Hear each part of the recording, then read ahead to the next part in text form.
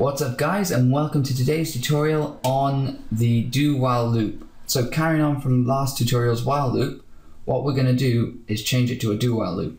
So first I want you to move this part of code to the end of it and just put a semicolon at the end and then add do before the opening brackets. That's it for a do while loop.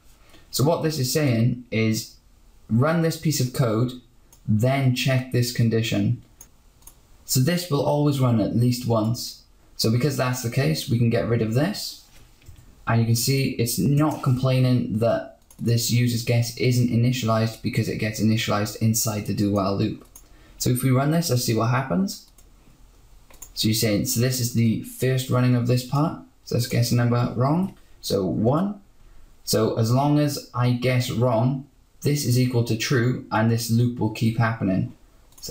So if I enter 2, still going to keep happening. And if I enter 7, then this part here evaluates to false and the loop finishes and it tells us that we got the correct answer.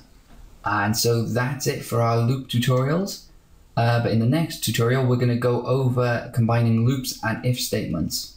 If you're liking this series and you want to see more, please like and subscribe.